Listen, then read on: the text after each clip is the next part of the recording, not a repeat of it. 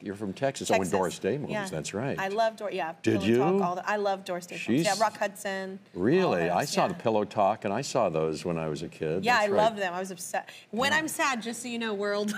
Yes. When I get really sad, if you come in my house and you see me looking at Pillow Talk, if you see me watching Pillow Talk, just leave the house. It's not going well. Okay. That's my thing I turn on to just like pep up. Makes you feel good? Yeah. Really? Do you have a movie like that? Please say Jurassic Park or something of yours. Please say like my own work. Well, that would be amazing. I do like The Wizard of Oz. Oh, me too, me too. And I'm not supposed to talk about it, but I just worked with your friend Ariana Grande. Oh yeah.